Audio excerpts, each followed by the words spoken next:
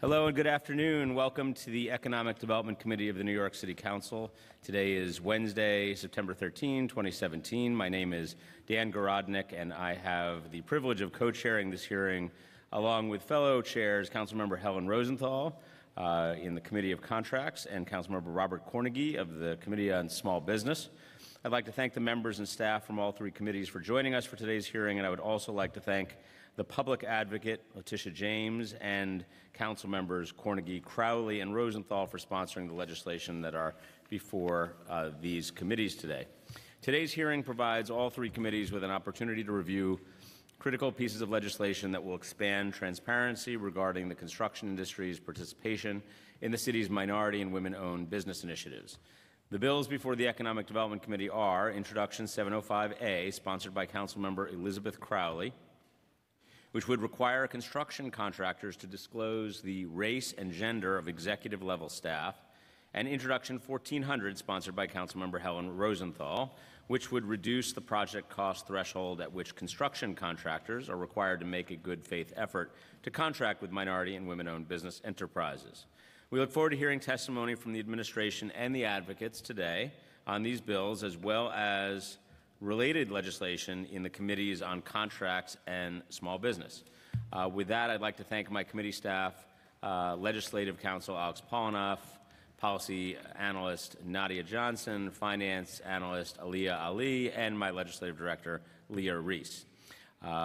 Before turning over the floor to my co-chair, Helen Rosenthal, I want to note that we have been joined by Council members Deutsch, Cornegy, Perkins, Richards, Koo, Rosenthal, and the public advocate, Tish James. And now I'd like to turn it over to the chair of the Contracts Committee, Helen Rosenthal. Thank you so much, Chair Garodnick. I'd just like to mention that Councilmember Borelli is here and Councilmember Vallone. My name is Helen Rosenthal. I'm chair of the Contracts Committee. I'd also like to thank our co-chair, Council members Cornegy, chair of the Committee on Small Business, and the members of all three committees for coming together to hold this hearing. The bills that we're hearing today supplement our ongoing efforts to improve transparency in city contracting, particularly with regard to the many minority and women-owned businesses that wish to do business with the City of New York. I sponsored Introduction 1400 to ensure that construction contractors participating in the city's industrial and commercial abatement program at least access the city's minority and women-owned business directory for contracts valued below $750,000. For larger contracts, Intro 1400 requires these construction contractors to solicit bids from at least 3 subcontractors who are certified MWBE. By reducing the threshold for MWBEs to participate in city procurement, Intro 1400 empowers the city's many certified MWBEs and gives them an opportunity to thrive. Before the Contracts Committee today is Intro 752B, sponsored by public advocate Letitia James. This bill would expand disclosure requirements for construction contractors on projects of $1 million or more. Intro 752B would require construction contractors to disclose demographic and job-related information about each employee working for those contractors.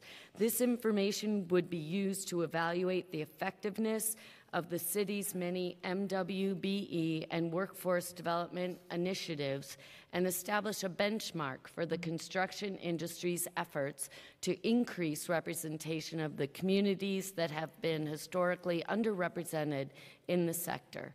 So many leaders in the construction industry have committed themselves to expanding the opportunity to pursue these middle-class careers to those who have been left out historically, and I'm proud to co-sponsor this bill because I believe we need better tools to measure the progress that has been made to help the city more effectively make policy to assist in those efforts. I look forward to hearing the testimony today as we work to craft a bill that will give us the data we need to keep pushing forward without unduly burdening the firms doing the city's work.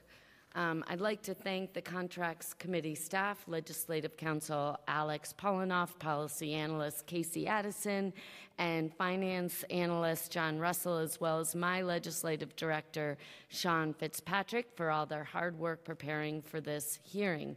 But before turning the floor over to the Public Advocate to discuss her bill, I'll now turn the floor over to Chair Cornegy to say a few words. Thank you.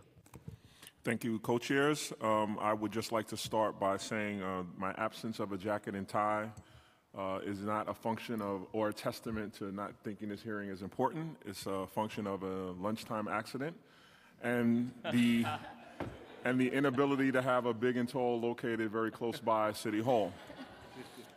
So good afternoon. I'm Councilmember Robert Cornegy, Chair of the Committee on Small Business. I'd like to thank Chair Helen Rosenthal of the Committee on Contracts and Chair Dan Garodnick of the Committee on Economic Development for holding this hearing jointly with us, and all of you attending our hearing today. According to the New York City Building Congress, 2016 marked the 5th consecutive year of rising employment in the construction industry, which is the first time that has been the case since 1970. Employment has increased from 122,013 to 146,000 in 2016. Additionally, annual construction wages increased by 5.4% in 2016, the highest annual percentage increase since 2007, when wages increased by 6.4%. These jobs pay well and can serve as ladders to the middle class for individuals and families across the 5 boroughs. However, the demographics of the construction industry currently do not reflect those of the city. Minorities are underrepresented in both the union and non-union sectors. A 2017 study released by the Economic Policy Institute found that black workers account for 21.2% of unionized construction workers and 15.8% of non-union construction workers, even though African Americans comprise more than 25% of the city's population as a whole.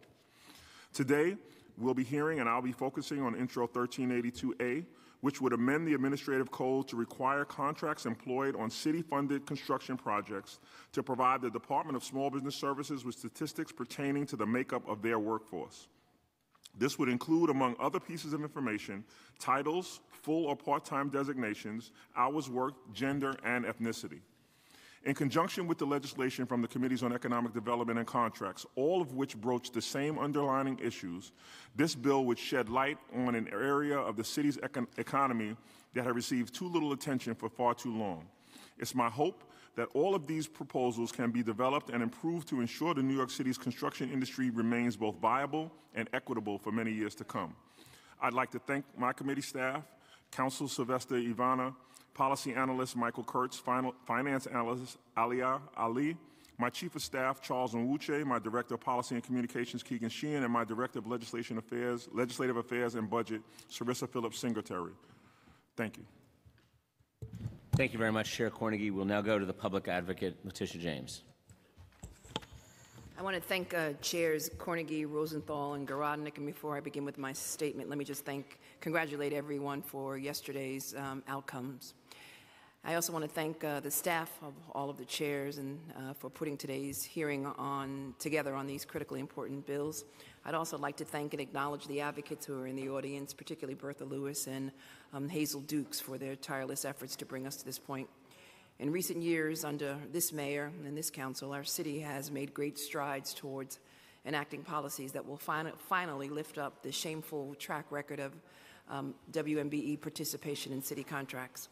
And as a progressive city, we should use our power of the purse and our power as elected officials to encourage diversity, because we know that when we lift up women, when we lift up people of color, when we lift up immigrants and working families, we lift up entire communities as well as the overall economy. Because the data is in and the facts are clear. Diverse companies are better companies. They're more profitable companies, and they're companies that carry less risk. In fact, in a 2015 McKinsey study found that racially diverse companies outperform industry norms by 35%.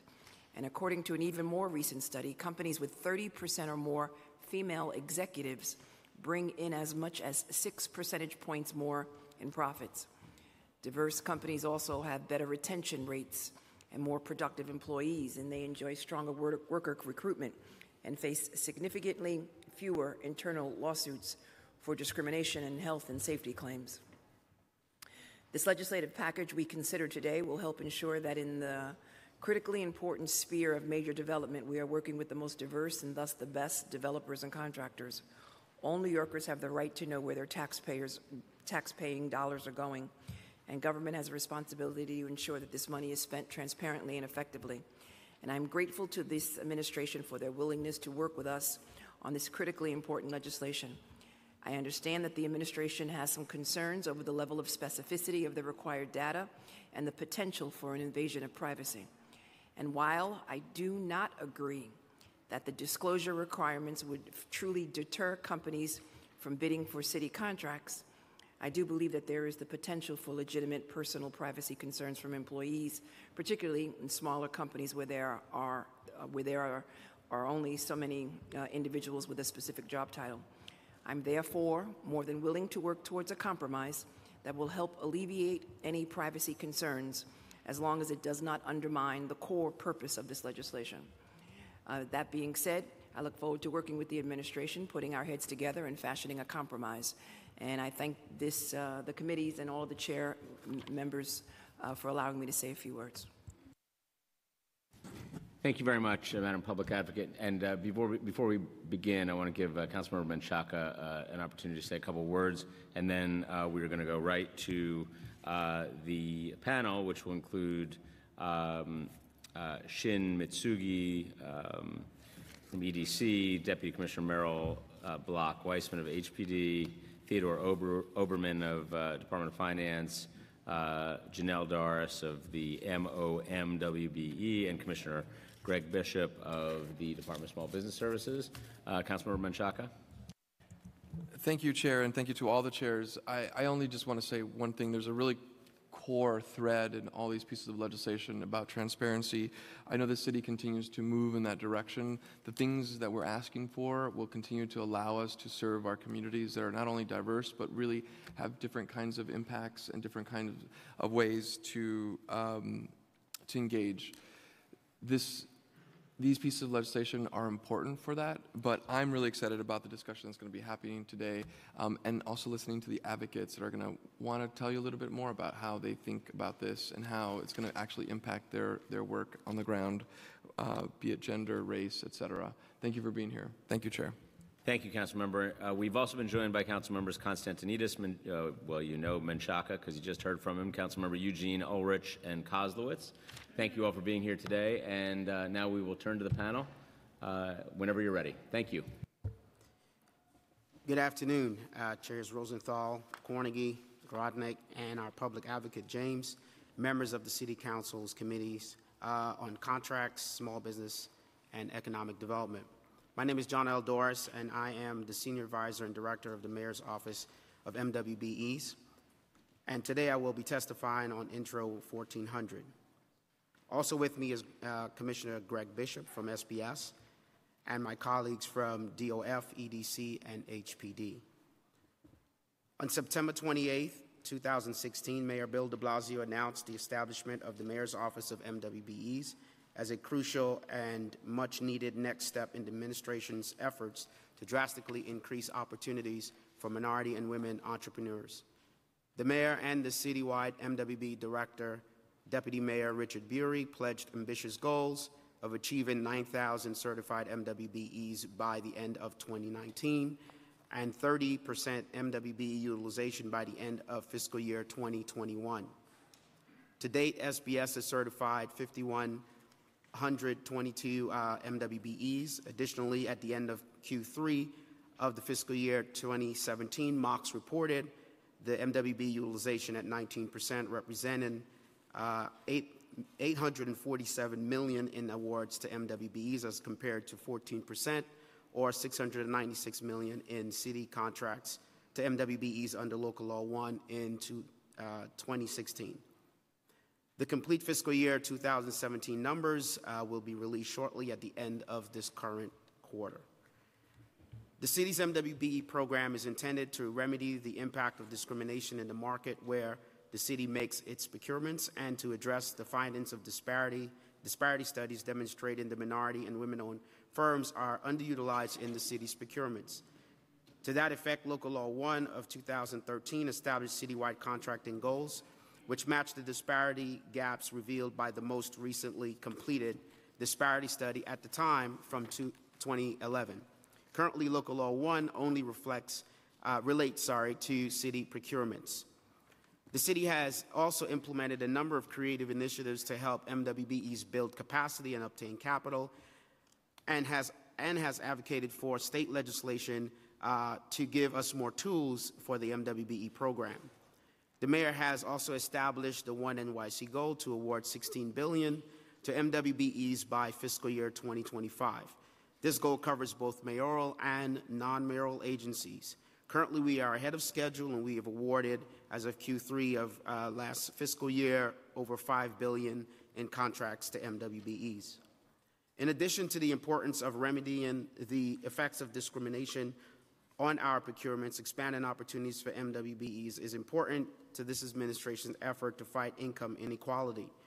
Pursuant to Local Law 1, the goals therein, the percentage of dollars awarded to MWBEs subject to the city's program has trended upward from 8% in 2015 to 14% in fiscal year 2016.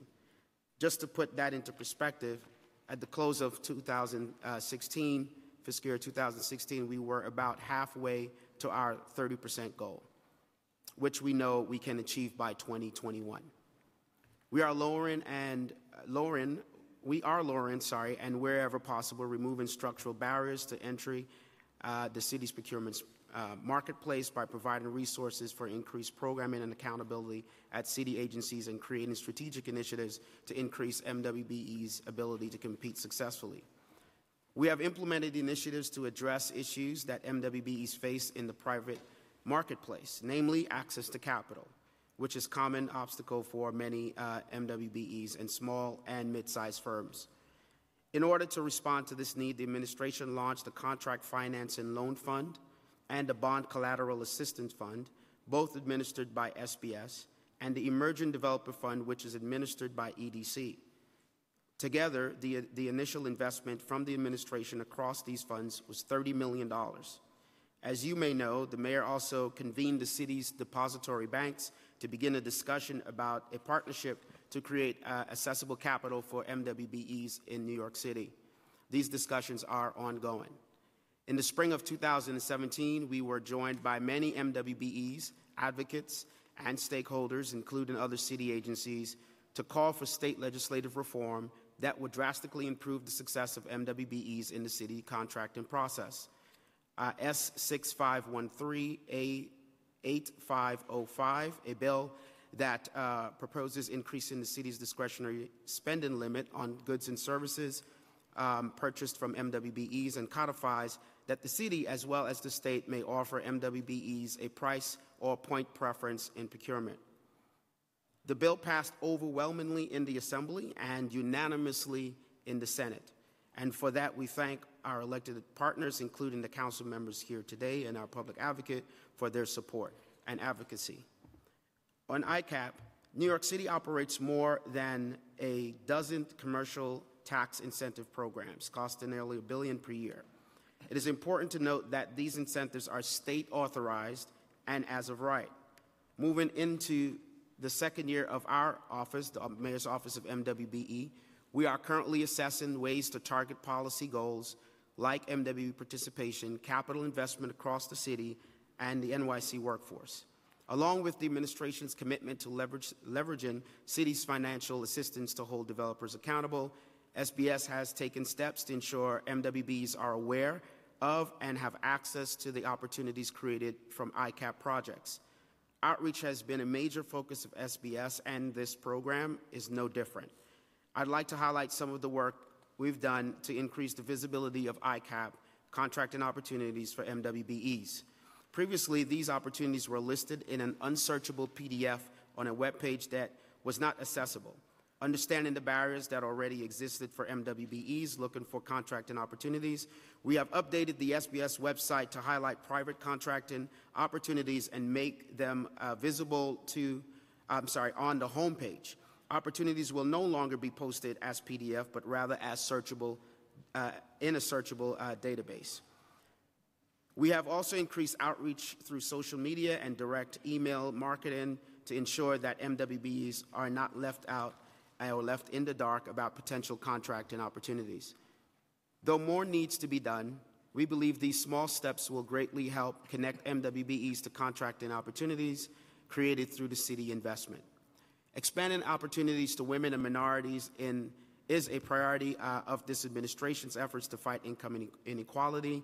Intro 1400 is another step in this direction. We support the goal of Intro 1400, which, as we understand it, seeks to increase the number of ICAP beneficiaries who will be required to engage with and solicit MWBE participation. Again, we thank the committee members for your attention to the support of the MWBEs. I would like now to turn to Greg Bishop, the Commissioner of Small Business Services. Thank you. Good afternoon, Chairs Rosenthal, Garodnick, Cornegie, and Public Advocate Tish James, and the members of the Committees on Contracts, Economic Development, and Small Business. My name is Greg Bishop, and I'm the Commissioner of the Department of Small Business Services. At SBS, we aim to unlock economic potential and create economic security for all New Yorkers by connecting New Yorkers to quality jobs, building stronger businesses, and fostering vibrant neighborhoods across the 5 boroughs. Today, I'm pleased to testify on Intro 7552B, 1382A, and 705A, and reporting of workforce data. Ensuring city contractors have a workforce that reflects the diversity and the talent pool of the city is an important mission of SBS and the administration. Through our construction industry partnership and the Mayor's Committee on Construction, SBS is working with industry, organized labor, nonprofits, training providers, and workforce organizations to build a pipeline of local talent to fill New York City jobs. The committee is tasked with understanding the barriers to diversity and access to opportunities for underrepresented groups in the trades such as NYCHA residents, women, minorities, veteran, employees of MWBEs, and young people in public schools. In addition, the city, the Building Trades Employers Association, and the Building and Construction Trades Council are committed to increasing diversity in the trades through the Memorandum of Understanding. The MOU sets a target goal for the construction trades of 55% of all new apprenticeship slots for underrepresented groups. As part of our efforts to connect New Yorkers to quality jobs, SBS will administer the Mayor's Green Job Corps program in partnership with the Mayor's Office of Sustainability and Climate Policy. This 3-year initiative aims to train 3,000 individuals through a variety of trainings, including pre-apprenticeship. We are partnering with groups such as BCTC, Construction Skills, the Non-Traditional Employment for Women, or NEW, and Helmets to Hard Hats to offer these pre-apprenticeship, which are direct entry construction programs recognized by the trades. We are recruiting for these programs through our Workforce One career centers. In October 2012, Mayor de Blasio announced Hire NYC, a targeted hiring program that places New Yorkers at the front of the line for jobs created by city contracts and investments. Through the SBS-operated Hire NYC portal, vendors who receive new city contract awards are now required to consider New Yorkers for employment opportunities created through eligible city contracts. Hire NYC leverages SBS' network of 20 Workforce One career centers to connect New Yorkers to open positions created through the city's purchases and investments. SBS recently launched our mobile outreach unit, boosting our support by bringing our services not just to each borough, but directly to business owners, community-based organizations, and job seekers in their own neighborhoods. The mobile outreach unit will bring access to employment opportunities through Hire NYC directly into communities where Workforce One staff will be able to screen local job candidates near the sites of city projects, increasing community access to these jobs. Last year, SBS network of providers and our Workforce One centers connected nearly 30,000 New Yorkers to employment. I will now turn to the legislation at hand. To begin, I would like to provide an update from our hearing in January on Intro 1382 and the Division of Labor Services. SBS Division of Labor Services monitors contract compliance with equal employment opportunity laws and supports them in their efforts to increase the representation of minorities and women in their workforce. DLS reviews construction contracts in excess of $1 million and subcontracts in excess of $750,000. For supply and services, prime and subcontracts over $100,000 are subject to review when the vendor has more than 50 employees. SBS meets with contractors and works with them to ensure they understand the equal employment requirements of city contracts and to evaluate their compliance. This allows us to directly engage with contractors on their hiring practices and at times results in contractors making changes to their own EEO policies. When SBS last came before you on this subject, we heard you loud and clear, both from the council members and stakeholders, that the capacity to track and aggregate workforce data should be a priority in our work. Since that hearing, we took steps to better understand the technological restraints to data reporting and assess solutions. We are happy to share that we are developing a plan to better track data on city construction projects. To begin, SBS is now accepting projected workforce data and EEO documentation electronically for contracts subject to DLS review prior to the start of city construction projects. The city is also in the process of reviewing technological solutions to help track workforce data. This will empower agencies to request workforce data directly from contractors and subcontractors once the project has begun. However, since this involves many stakeholders, it will likely involve several phases to ensure it is effectively and efficiently rolled out across the city. Once in place, SBS will work with businesses to create an efficient process that allows vendors to easily provide the necessary data. We share the Council's goal of tracking and aggregating data relating to the workforce of city-funded projects. Intros 1382A and 752B would require disclosing and reporting on certain information regarding employment details and MW certification. Though our interpretation of the bill only includes development contracts and projects receiving financial assistance from the city, we understand the Council's intention is also to include certain city contracts. Transparency is always a laudable goal, and we would like to work with the Council to better define the intended scope of this legislation. The city already tracks some of the data required by these bills pursuant to existing city contract requirements, and a technological solution may enable us to track much of this information electronically. We are happy to work with the Council to discuss these reporting requirements as we move forward with a solution. The administration supports the intent of the bills, and we would like to work with Council to ensure a responsible scope and implementation timeline. I want to be clear that this process will take some time because changes must be rolled out to the agencies in phases. Implementation will also be resource heavy, and once in place, agencies and contractors alike will need time to acquire more advanced administrative systems, learn new procedures, and gather newly required data. Should this bill move forward, we would need to work closely with businesses to provide clear guidelines on the new process and data required, which could be especially resource intensive and difficult for small businesses. The legislation also creates new penalties for contractors that do not disclose their workforce data, but currently there's no enforcement mechanism, and SBS is not a regulatory agency.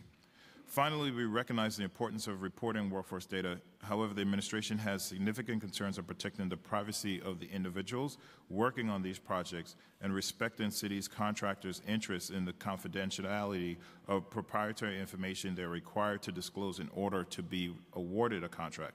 We would like to discuss amendments to the bill that would create safeguards for the personal information of employees and to avoid a conflict with the requirements of the general municipal law.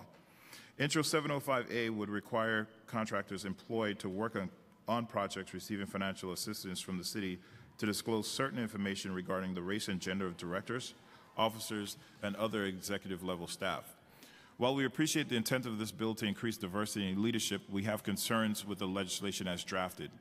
Collecting data on race and gender of executive level staff for city contracts may discourage some businesses from competing for contracts with the city. As with the other bills, we also have significant concerns about protecting the privacy of these individuals.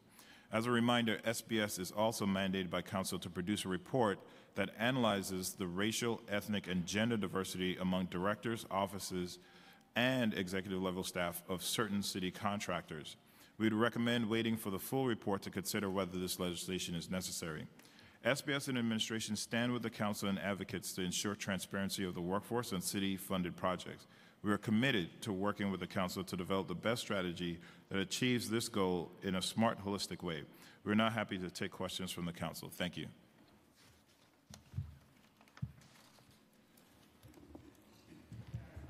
Thank you very much. We are going to go first to Councilmember Chair Cornegy for questions, and then to Chair Rosenthal. Thank you, Chair Garodnick. So I said I was going to keep my focus on a particular bill, and I'm going to do that, 1382A. I'm sorry. First of all, good afternoon. So what's the current number of contractors that perform construction work for the city as of August 2017? Is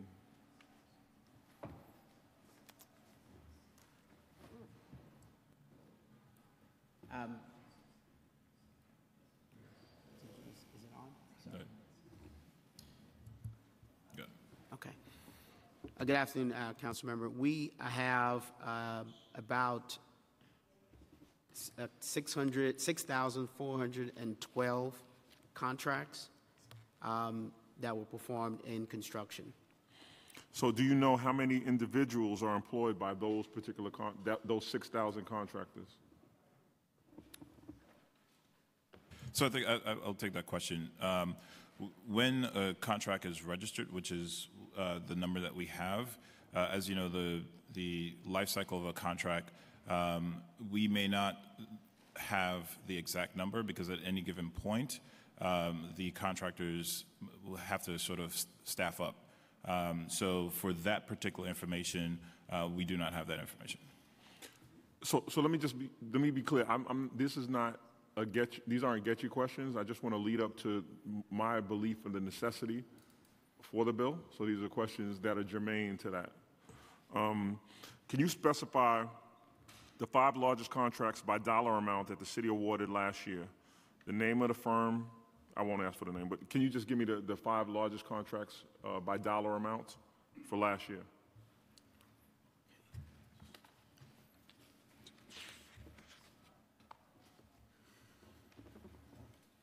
We have the 5 largest contracts, CAC Industries,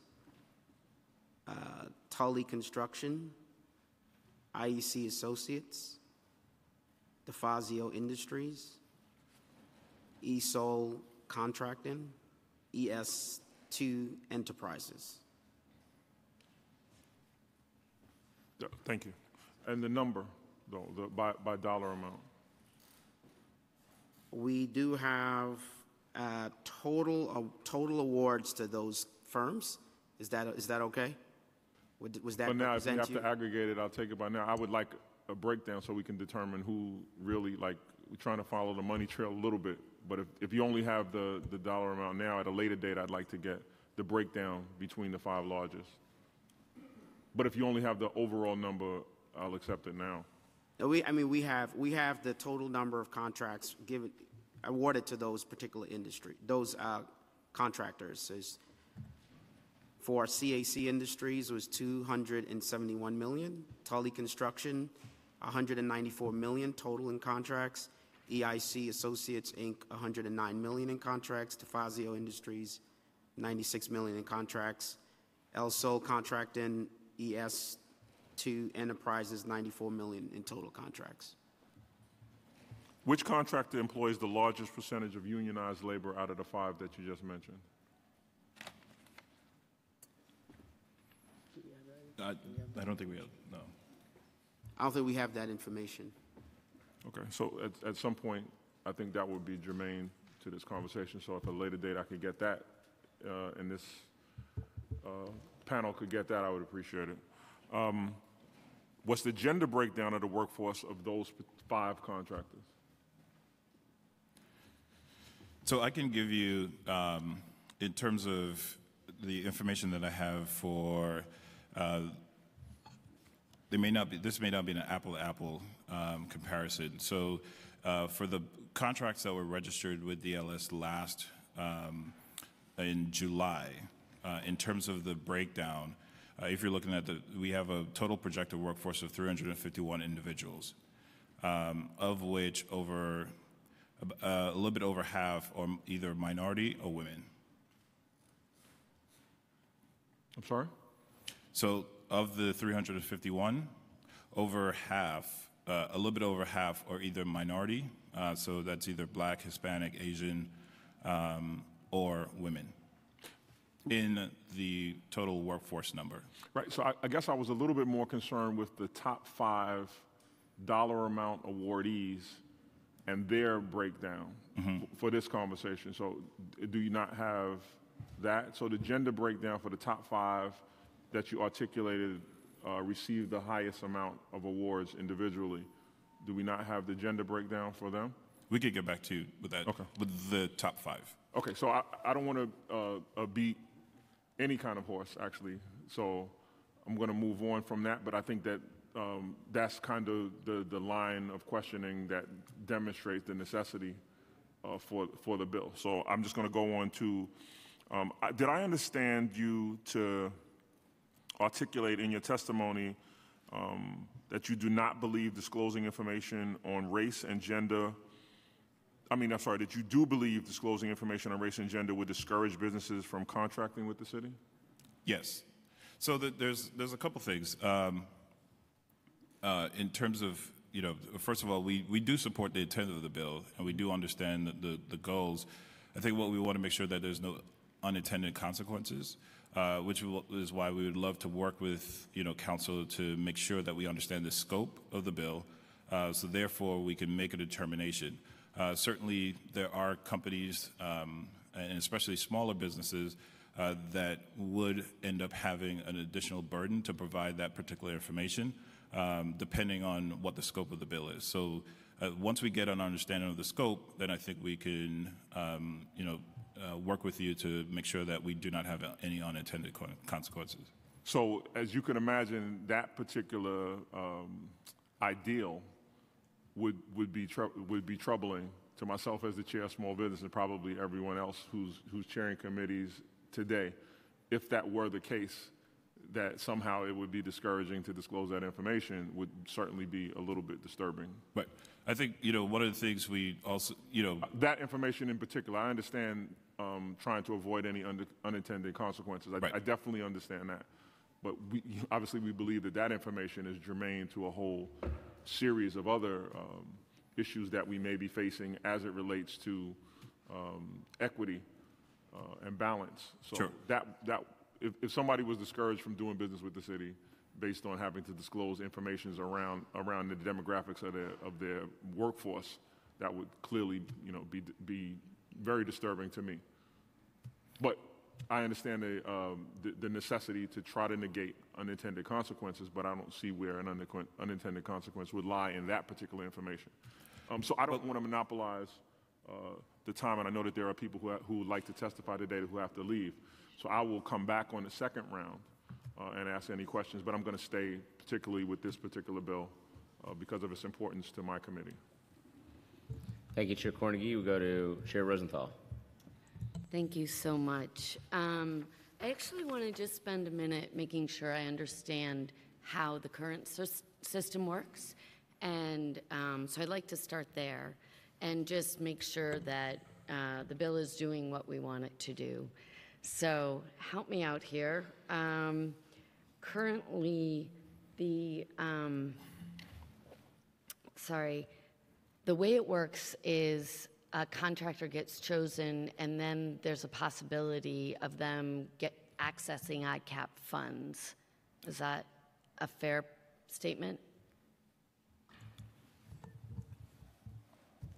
I'm sorry, I was looking for our colleague from DOF can outline the process. Yes. So I don't know how detailed you want, but ICAP is, of course, an incentive program. So in order to potentially access benefits from it, you must first apply to the program. So any applicant would submit what's called the preliminary application. That needs to be submitted prior to pulling any DOB permits or starting construction. And then from that point, depending on the size of the total project value, there are potential MWB requirements. Currently under 750,000 have no requirements. 750,000 to 1.5 million require what are called outreach activities. And then over 1.5 million requires a solicitation of 3 bids from MWBE firms. I guess Wait, I'm sorry. If you could just state your name for the record. I'm sorry, Theodore Oberman from the Department of Finance. Thank you, Mr. Oberman. If you could go even one step prior. So an example might be Department of Transportation wants to contract out for, I don't know, fixing a road, right? Like, can you walk through an exact example for me and how it works? Well, that wouldn't be eligible for ICAP, right? But what would? an ICAP project, if you could have 2 examples. One would be a renovation of an existing building, and the other would be the construction of a new building. If you take And it's a building that the city wants, so the city puts it out. It has nothing to do Okay. with the city. This is all private. It's an as-of-right construction program, which the primary purpose of it is to keep your building taxes in line with what they were prior to when you did the work. Meaning that if you construct a new building, the goal of the program as it's legislated is to keep your building taxes what they were prior to construction.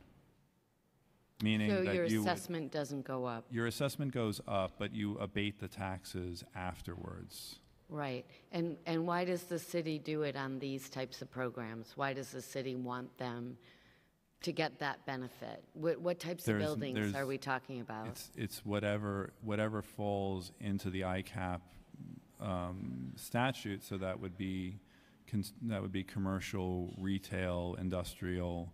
There's no prohibition on ICAP except for residential. Okay. Why are we giving the tax break? Sorry, just to jump in really quickly, it's really to keep the city modern. Obviously, we want to encourage our building stock to be as advanced as possible and to compete with other cities. So this program is really to help keep New York City as a competitive city to ensure that the commercial buildings are as updated as possible. And so we're giving the tax break, even we, the state, is doing this even before thinking about MWBEs. So having an MWBE criteria, is that part of the criteria of doing their work? Well, again, the MWB requirement for projects currently for projects over 1.5 million is the solicitation of 3 bids. It doesn't But require... it's only solicitation. Right. It's not for that the they use awarding. it. Is the problem, it's only solicitation. So why not change it to use? I think that's why we're in support, because certainly there's opportunity outside of our normal procurement world. This is not the MWB program. Right. Obviously, we have, and you are very familiar with the fact that we're doing everything possible to get our city dollars to MWBEs. This is work that's happening outside of that we think we can open up more opportunities for MWBEs. And of course, you know, the mayor's been very focused on figuring out every possible way to increase opportunities for MWBEs. Okay. And so it's interesting even that you replied, Commissioner, so in a way it's shifting it from a DOF oversight to a SBS Well, we oversight, work or? closely with DOF. Obviously, when Ted alluded to the fact of solicitation, we have to verify that the companies that they have told DOF they solicited are actually certified firms. But we also, and Janelle mentioned in his testimony, we also want to bring more transparency to the developers and projects that are out there that have this ICAP requirements. So prior to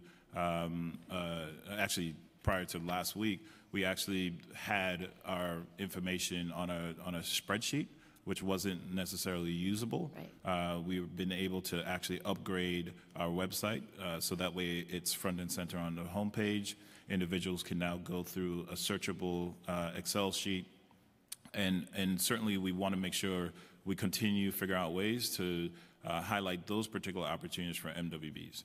And so are you implying that you also want to address the issue of the general contractor might solicit a group of MWBEs that perhaps wouldn't want to bid, and now you're giving an opportunity for MWBE companies to bid without solicitation? So, right. So we want to make sure we do everything possible to maximize the opportunities for MWBs to actually work on these particular jobs. Yep. So in the past, we've also, for some of the projects, and a lot of these developers actually, there is the intent and goodwill to actually use MWBs. So they've partnered with us to actually have specific events where they tell us the trades that they're looking for that they anticipate they'll be using. We invite the MWBs in those trades to meet the developers and basically make that connection. And all these sort of efforts obviously would count as a good faith effort as the rules are written. But we think we can do more, obviously, to increase opportunities there, which is why we're in support. Okay. So no, I just wanted to add that right now we are, as I mentioned in my testimony, we are assessing, looking at ICAP as well as other areas, as you know, in our program. And one of the things that we just want to highlight, just as we went up to Albany to get legislation changed for the increase in the discretionary spend for MWBs and adding best value, et cetera, we are at the end of this assessment. We will have action items and things that we would like to see in a program such as ICAP. But we do caution also that there's a possibility, a strong one, because this is a state as of right program, that we will have to go back again and get further legislation from the state and authority to do certain things as it pertains to this program. As a first blush, how much, or where's the baseline now, and how much could you hope it would improve? Yeah, so I will have DOF can talk a little bit about how they capture the data. So unfortunately, currently, there's no real mechanism which would allow us to tell how many dollars are spent on MWBE firms in the ICAP program. And this is for two main reasons. One is for projects which are under 1.5 million, they're not required to provide any sort of information about solicitation. That's about 67% of the contracts. That's not, so that, I'm sorry, projects rather, not contracts. That's for FY15 to 17. The other is that while they are required to indicate that they've solicited, they're not really required to indicate that they've awarded. So we don't have great information about that, but it is something that we hope to, especially with this bill, move to get better data on and work more closely to get that number for the council. Okay, so we don't have a baseline. We don't, I mean, even if you were doing or 750,000 and above, do we know? You mean 1.5 million and above? Well, it would be 1.5 million. Okay. Above, yeah. Do we know for any group how much money or anything about the MWBE component? Yeah, unfortunately not. We really don't have a sense. We know when they've solicited the bids. We don't know when they've really awarded the bids. How hard would it be to find out? How many programs are we talking about, or projects are we talking about between 2015 and 17? Is it 5? Is it 30? Is it 100? It's about 150. Okay. Yeah. Okay, and meanwhile, they've gotten $1 billion of tax breaks to renovate the city. Well, ICAP's not quite that. It's not quite sorry, $1 billion. It's $1 billion per year. I think that's for all commercial incentives programs, not just ICAP. ICAP last year was about $88 billion in tax expenditure. 88 million? I'm sorry, million. And remember, the intent of ICAP is, the ICAP is not an MWB program. ICAP is to increase the commercial stock of the city. We are just, and the reason why we're in favor of this bill, we see this as an opportunity to increase opportunities for MWBEs in this particular area. Mm-hmm. Yeah, and certainly, Councilmember, you know, in our work, part of what we've been working on is our 4 core principles. One is accountability, and you know, if you want to have an effective program or initiative to support MWBEs, we want to increase that accountability. Certainly, as we assess the ICAP program, which we are currently doing, we will inadvertently come across a whole lot of a host of various initiatives that we can help increase the accountability here. And so certainly that is, as you mentioned, is something that we are looking at, where contractors, how they report in what they do. And I think that's a good area for us to look at, and we are looking at that.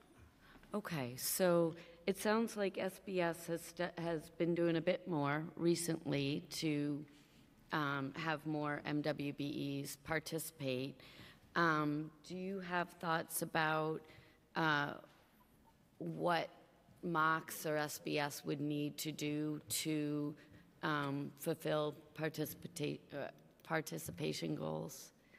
For ICAP, I think, as Janelle said, you know, after the sort of assessment of the program, I think then once we figure out, you know, where the program is going to go, you know, looking at what we've done on the MWB side, I'm sure there's best practices we can utilize to ensure not only solicitation, but also we see actual utilization.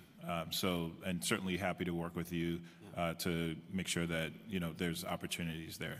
Okay, and you feel this bill fulfills that? I think I think we certainly would love to work with you on this. Okay, sorry. I just want to reiterate the fact that, you know, we support the intent of the bill, and again, in part because I think it begins to help us address this particular sector that we are not, you know, able to navigate or see what's happening there pertains to MWBEs, but as more opportunities open up. And I think also, as you see with the creation even of our office, when the mayor's committed really to an initiative and get it going, resources are being addressed and being allocated to it. So I think once we figure out this program and how we can best use the authority given to us by the state to do what we need to do, and if we need to go back or make various adjustments or provide different resources to SBS or MOCS, as we've done when we announced our 30% goal, this is the similar approach we would use here. Terrific. Well, I really appreciate the opportunity to work with you on this legislation and to partner together to make the system work better for the communities that we're all seeking to serve. Thank you. Thank you. Public Advocate Tish James. Thank you. Are there any current forms provided to city agencies that disclose this personnel information? So just to step back in terms of the process as it is right now, whenever a contract is awarded in terms of in the construction area or supply and services, DLS, which is Division of Labor Services, we have to sign off on the EEO policy of that company. And the form that we do hand out has information. We collect certain information like health benefits. We collect information regarding, you know, sort of the names of workers, et cetera. We have trade classifications. We have the hourly rate of pay, union affiliation, their address, last 4 digits of the Social Security number, et cetera. So we do, and that form is standard across the city. So any agency that, well, mayoral agency that has to register a contract, that form needs to, we have to sign off, DLS has to sign off that contractor is in line with the city's EEO policy and workforce diversity goals before that contract is registered. And the disclosure of race and gender, is that in violation of the human rights law, EEO policy, and/or general municipal law?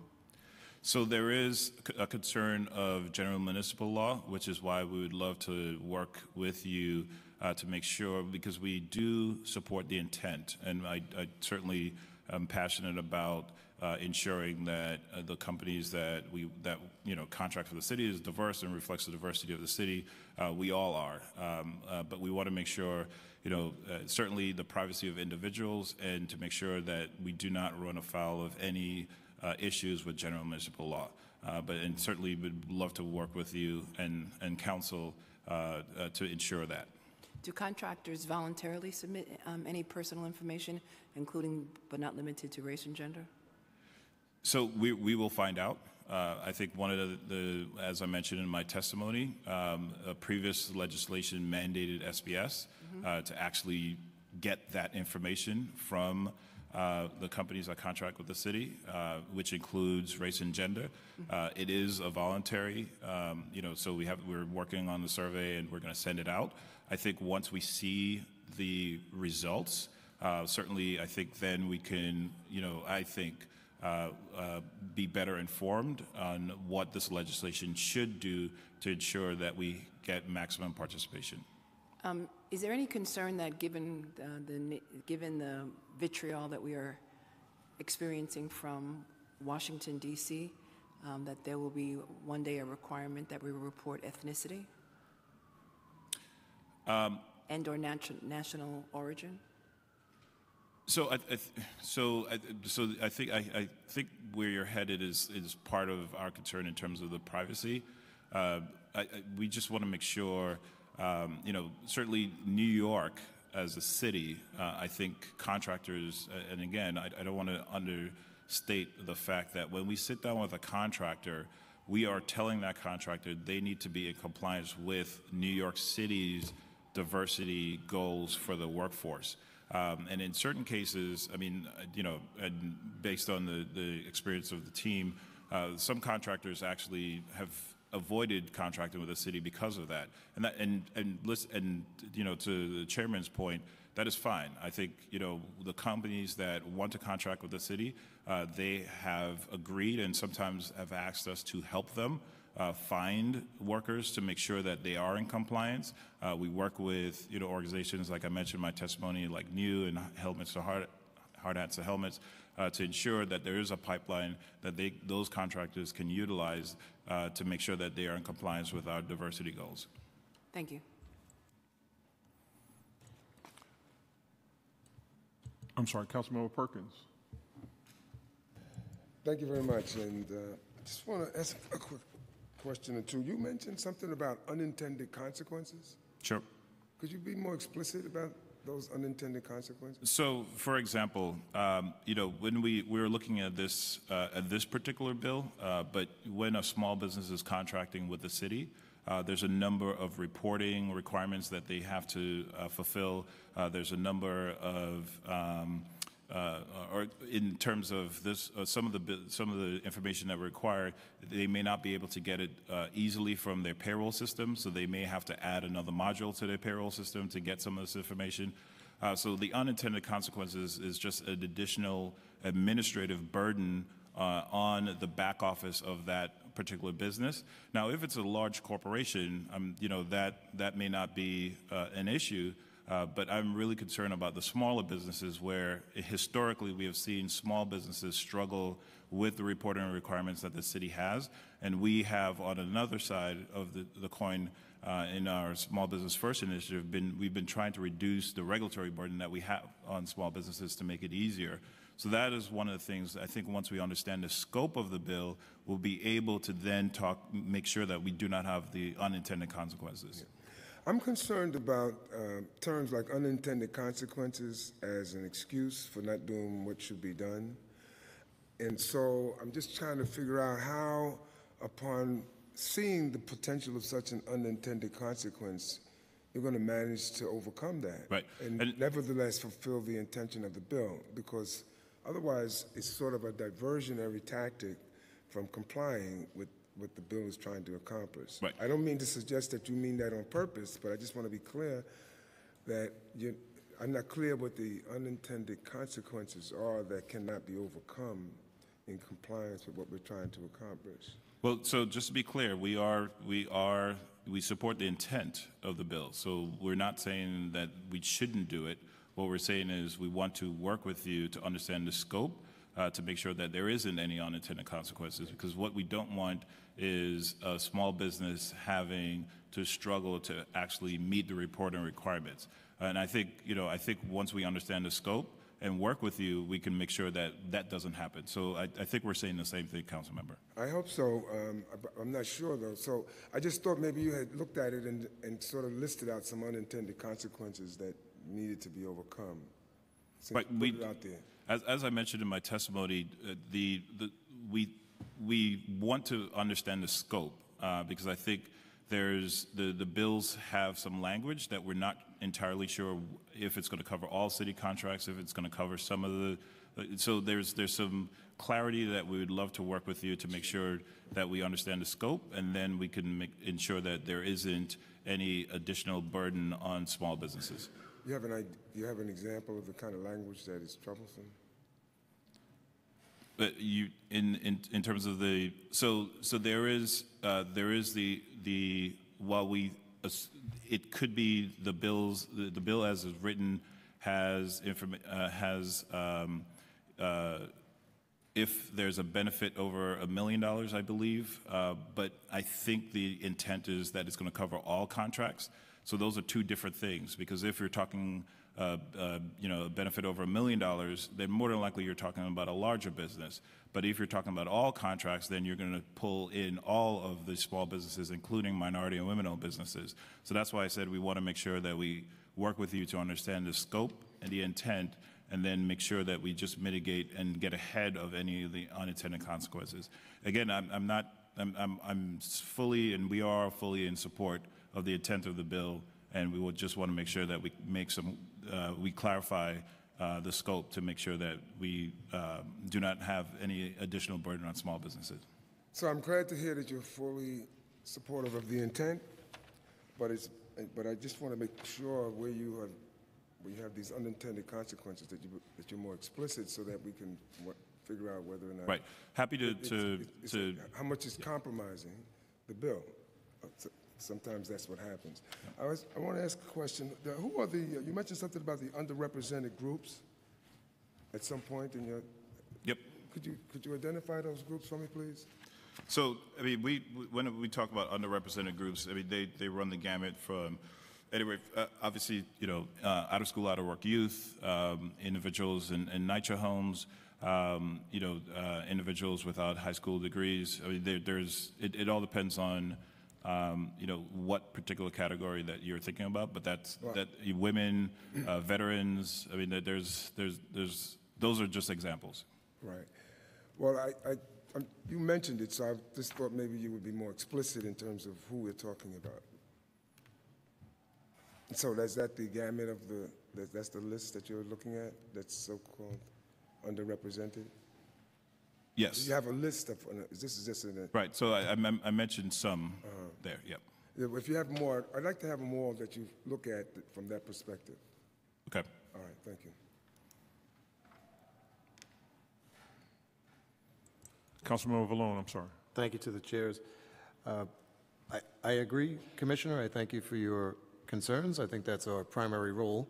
I think we're all intent of these amendments to the bills. I think as we lower requirements and thresholds, if you're sitting on a small business committee, which is the backbone of our city, we want to implement these things in the best way possible and transition and help our small businesses, because the first cry from any district and any council member is our small businesses are struggling and need help.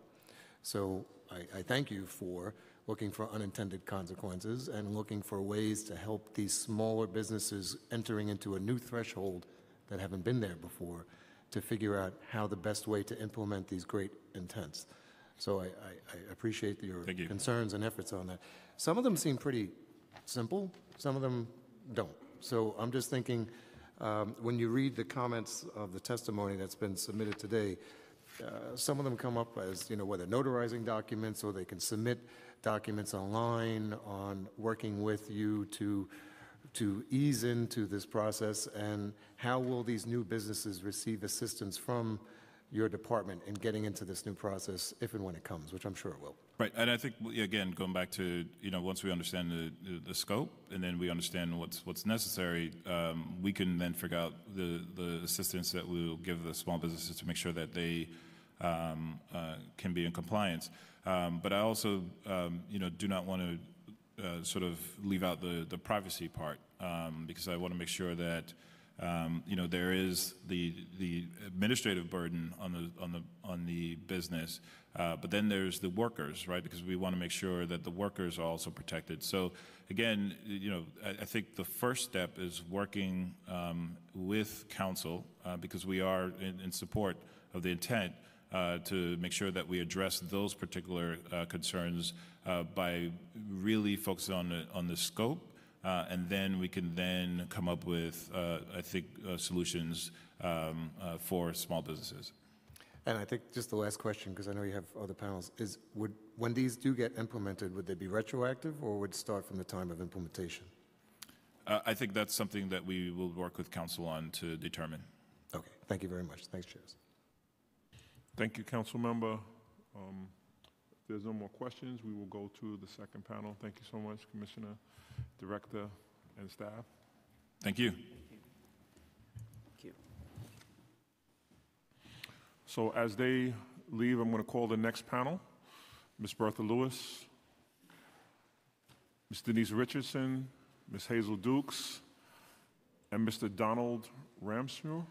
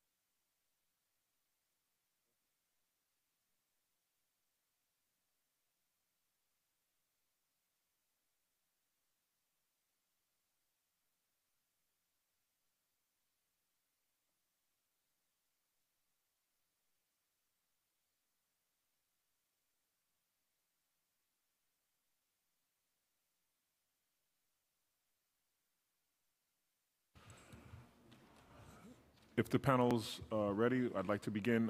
I would, if you'll indulge me, I would ask that Ms. Hazel Dukes, who had asked to go first, because she has another engagement, if everybody would indulge me, Ms. Hazel Dukes would testify first.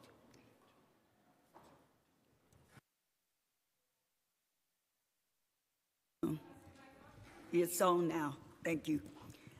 Good afternoon to the chairs of the committees and to our public advocate, Mrs. James, and most certainly to the chairman of the contract, Chairman Carnegie. My name is Hazel Dukes, and I'm the president of the NYCC New York State Conference with 15 branches across the boroughs.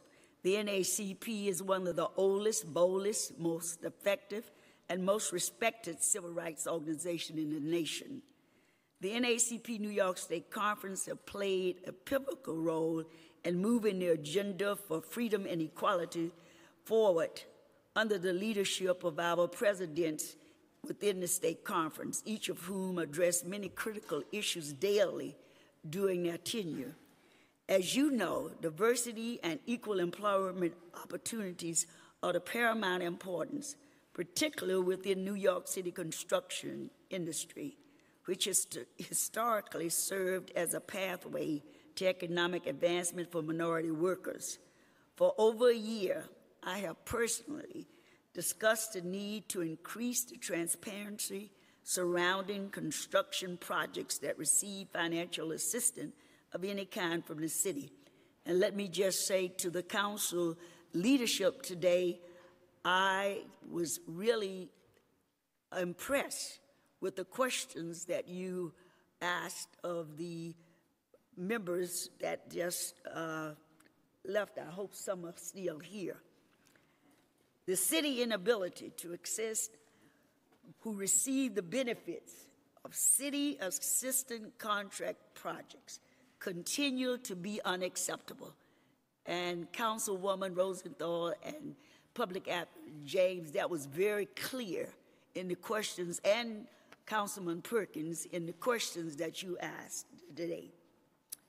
The public should know whether city residents of all races are actually working the good-paying construction jobs receiving city funds. Today, I'm pleased to share support for all 4 of the bills being heard. These bills will help minority and women-owned business get more of the opportunities that they deserve.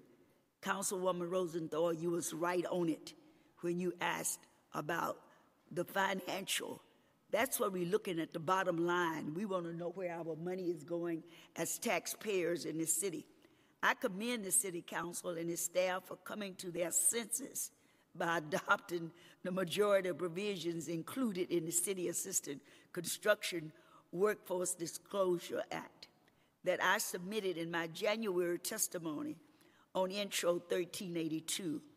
However, now is not the time to rest on your laurels.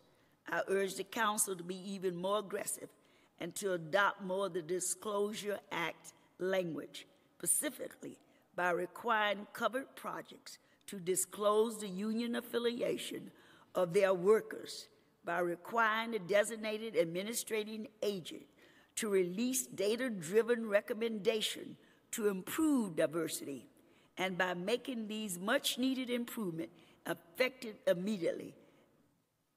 Furthermore, you all must begin considering the ongoing oversight that will be needed to ensure the requisite data is actually collected this time. Take action to address the city past failure and broken system immediately. City Assistant Construction Project should know that receiving public benefits bring public responsibility. Do not let the Department of Small Business Service, real estate developers, contractors, or trade association tell you otherwise. The NYCC stand ready to support you in these long overdue efforts. Thank you, Chairman Carnegie, for the hounding that I have given you. Thank you, Public Advocate James, for assisting and meeting with us to discuss this issue.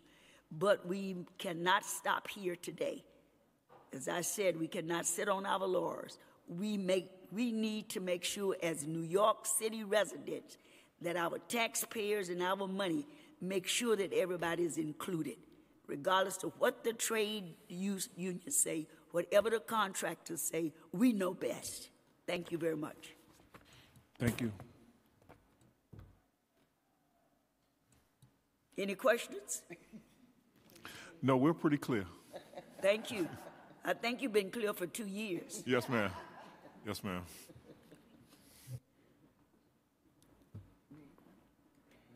I'm next. Thank you all for having this hearing, finally. I'm here to testify regarding Intro 705A, 752B, 1382A, and 1400. But let me just say, as some of you who know me, every time I testify on the record, I request one thing. One day, in committee hearings, the public will be allowed to go first before the administration. Thank you very much. Just wanted to make sure that was on the record. So I am here, and I'm very happy to be here. As my sister, Ms. Dukes says, we've been fighting for several of these things. I would be remiss if I didn't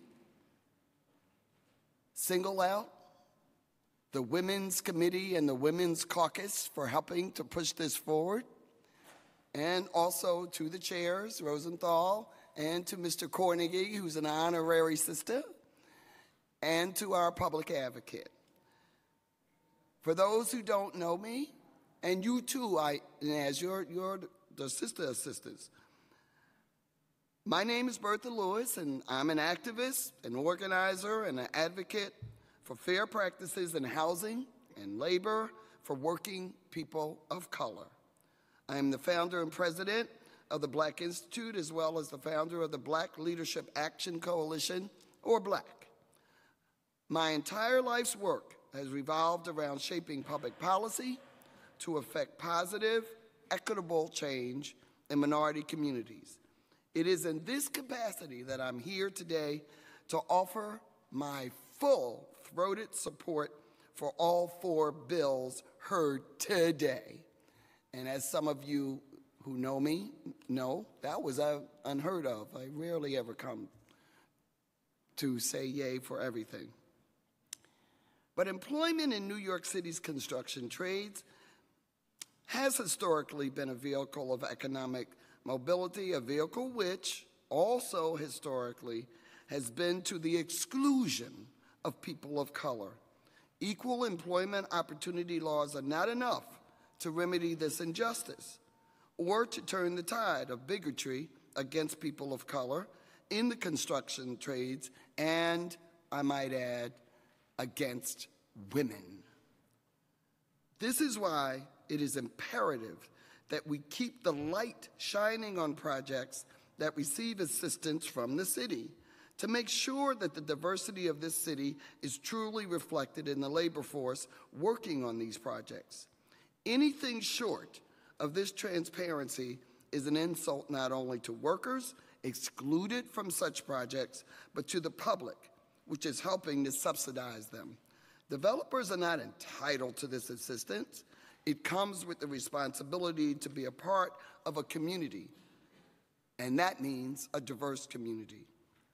We also must recognize that transparency alone is only the first step.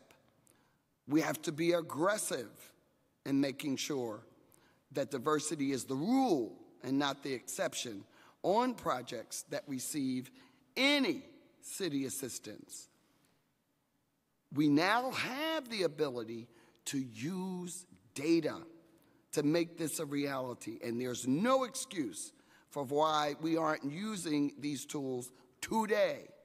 After all, without data, you cannot make public policy. Without data, you cannot make effective legislation. This is why we need the oversight necessary to guarantee that data is collected properly and impartially. Passing these bills would be a victory for minority and women-owned businesses, of course, that I've advocated for my entire career. Now, they stand ready to help continue to build this great city, and there's no good reason why at all why they shouldn't be getting their fair share of contracts, especially on city-assisted projects. As committee members, you are the trusted inheritors of a checkered past. And so, it is on your shoulders to help remedy the failures and injustices of our past, to make sure that the developers and businesses which wish to use city assistance for their project understand their responsibility to the people. Over the years, I've had many opportunities to talk to developers, to builders, and I always tell the story about a developer that told me if I could make 1 penny less than what I could, I consider that a loss. I just follow the rules, miss. I just follow the rules.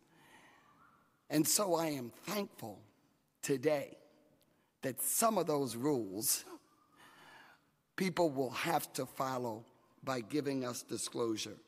And I, the Black Institute, and Black, we stand ready to support you in any way we can. I am proud that this city council passed this legislation. We'll have a new city council in January. And so you all have set the standard, and I hope that they can improve on what you so boldly and courageously have done. Thank you all. Thank you. Thank you. Tish James? Ms. Lewis, you were here when the administration testified, and they indicated that currently the form that they receive discloses health benefits, name, work, trade, salary, union affiliation, address, and Social Security, and that it is their position that personal data, which includes gender and race, violates general municipal law. What is your position? I totally disagree with that. There's personal, and then there's personal. Everybody can see what my gender is. And if I am on a job, especially on a city-assisted job, those are pertinent data.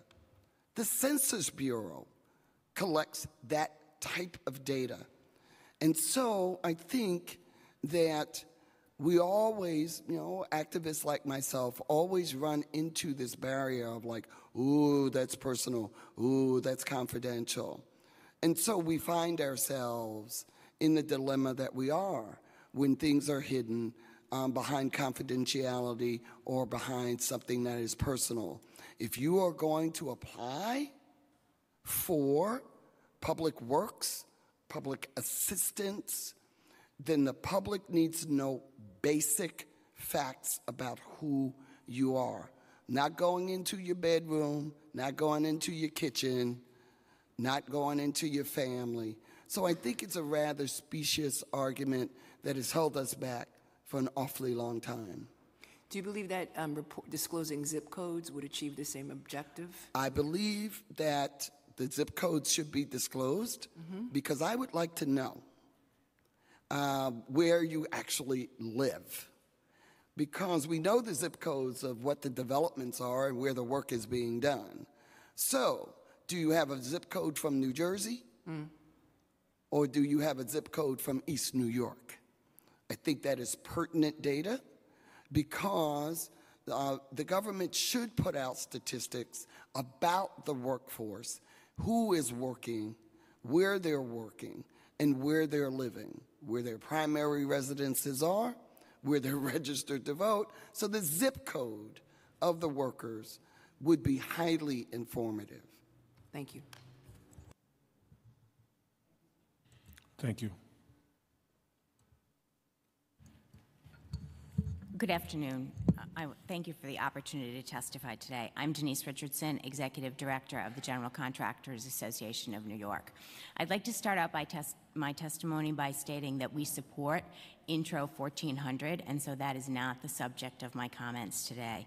We do, however, have serious concerns and must oppose, as they are presently written, Intros 705, 752, and 1382.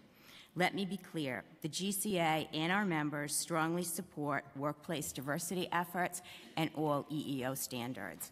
There are currently 68 different federal, state, and local anti-discrimination, EEO, and pay protection laws, rules, and regulations, all of which we support and abide by.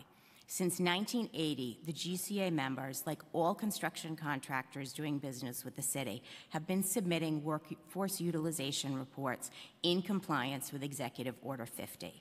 That's 37 years' worth of information that the city already has in its possession that will provide a more than adequate snapshot of the composition of the construction industry workforce that works on city projects.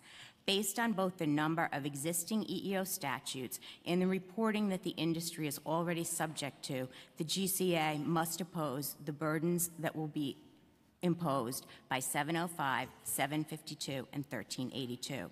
I'd like to also point out that these bills unfairly target construction contractors, impact business competitiveness, and disclose confidential pay information. And interestingly, construction managers, architects, and engineers, and other professional services that are key to delivering the city's capital program and which provide the promotional opportunities as people move up through the ranks of the industry are oddly excluded from these bills, as are the multitude of other companies with which the city does business.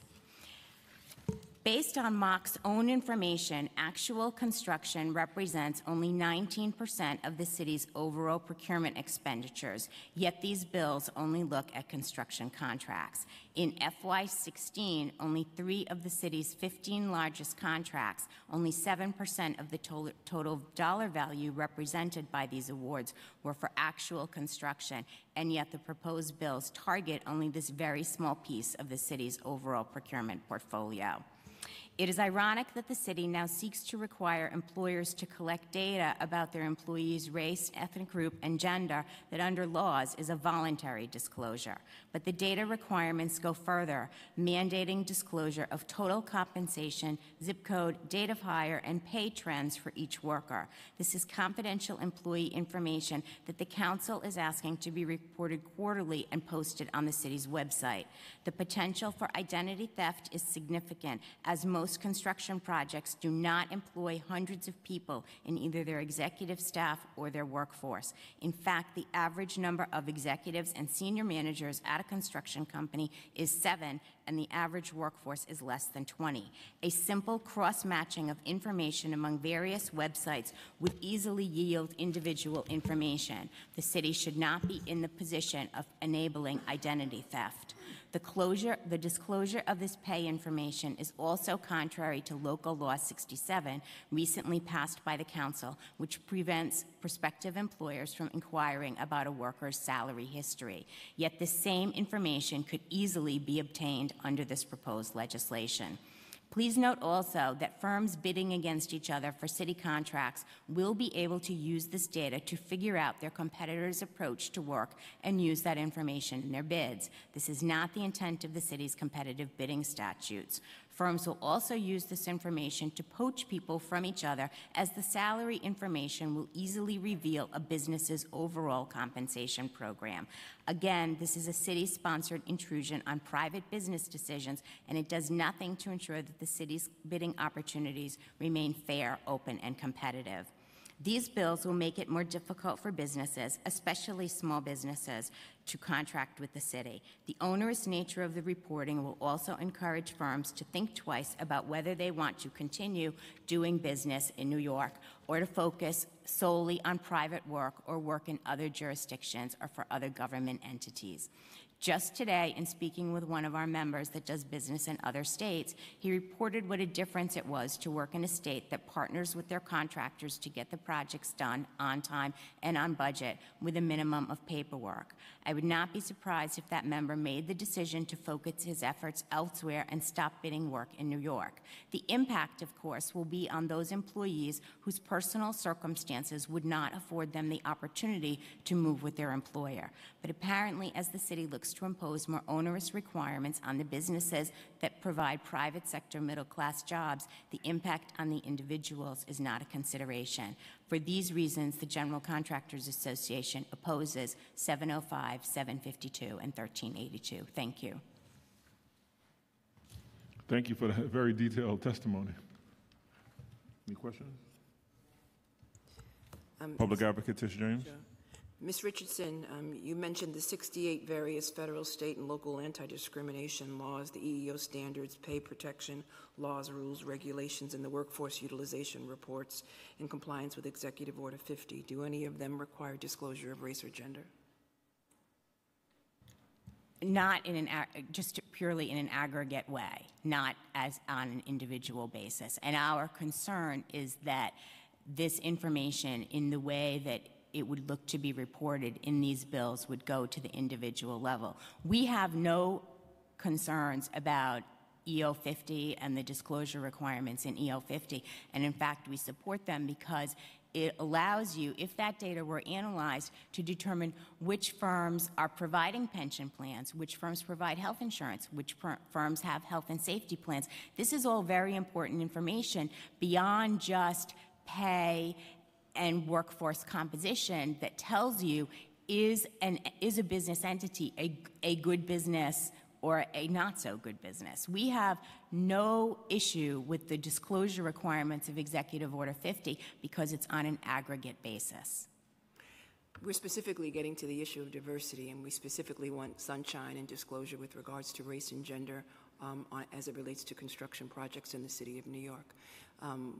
It's really critically important to us that when you define good, that good includes a diverse workforce in the city of New York. We too join with the individual that you spoke about, who wants to make sure that our projects in New York City are on time and on budget, but we also want to make sure that the workforce is diverse and that all individuals, that all employees, that all individuals in the city of New York have an opportunity to work.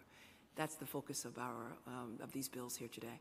And so I look forward to working with the administration as we try to include some amendments to reflect that objective. And I thank you for your testimony. Mm-hmm. Thank you.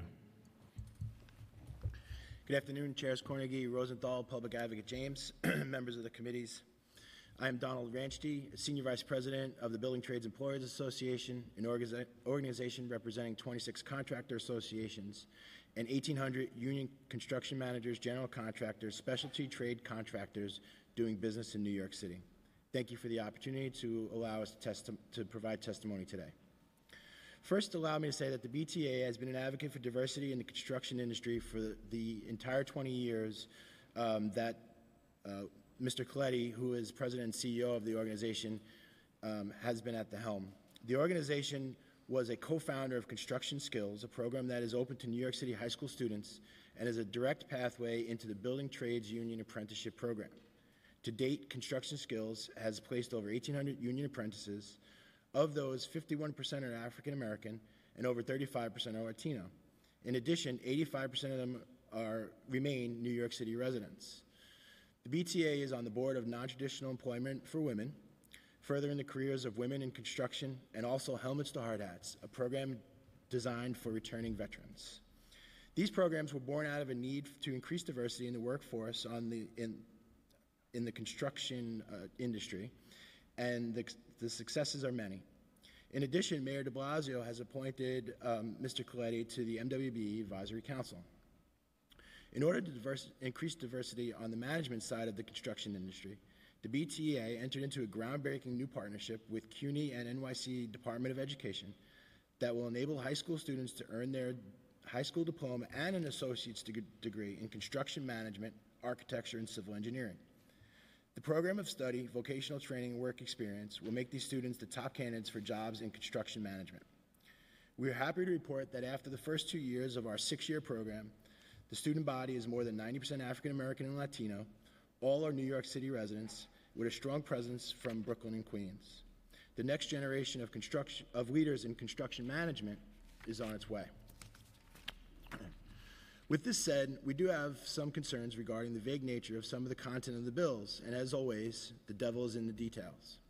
For example, in Intro 752, it's difficult to ascertain who or what executive level staff means, and will the size and shape of corporate entities change in order to skirt the law. I know that when we think of construction companies, we think of large multinational corporations, such as New York-based Tishman, Turner, or Skanska. These companies have EEO officers, recruit diverse members to their staff, and often finance diversity training workshops for other small companies. But the heart of the construction industry in New York City are the small companies that span 2, 3, sometimes 4 generations of a family, with only a handful of company employees.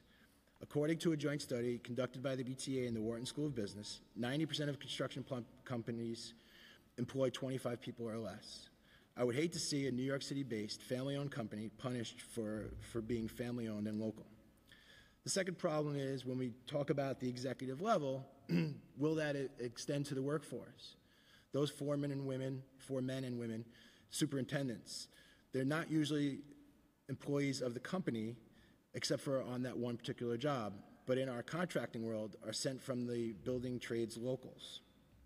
Again, in Intro 705, we were asked for diversity statistics on covered contractors. Does that mean the construction manager, general contractor, who are in some cases exempted, but are usually the permit holders? Or does this also apply to secondary subcontractors further down the line to tertiary subs? This is not a knee-jerk reaction against more government relation in the construction industry.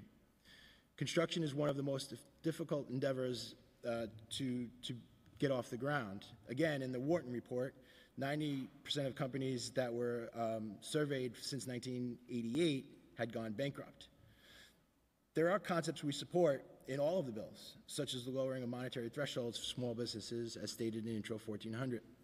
But unfortunately, at this juncture, we need to oppose the bills until we can have conversations that are thoughtful with the bill sponsors to clarify vague notions in the bill, and to prevent duplicitous reporting with federal EO1 reports, New York State, and New York City reporting. We look forward to having those discussions with the sponsors and along with each of you. Thank you. Thank you. There are no questions. I believe there's a comment from Ms. Bertha Lewis. We understand the sausage-making process of legislation.